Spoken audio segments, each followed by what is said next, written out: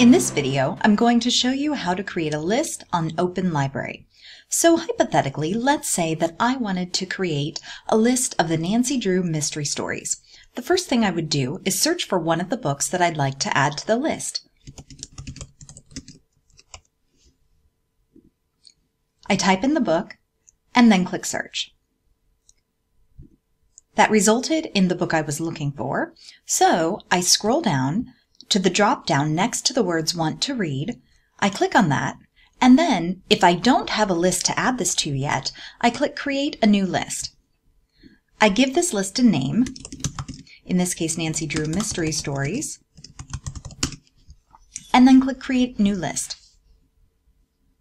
Now, the next time I search for a book to add to the list, which I'll do here, let's look for Nancy Drew number 2.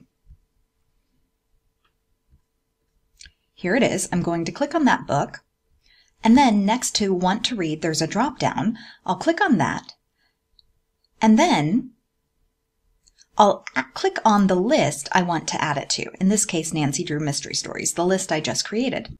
Now, when I find my lists by going to My Books, Lists, I'll see 2 books in the Nancy Drew Mystery Stories list.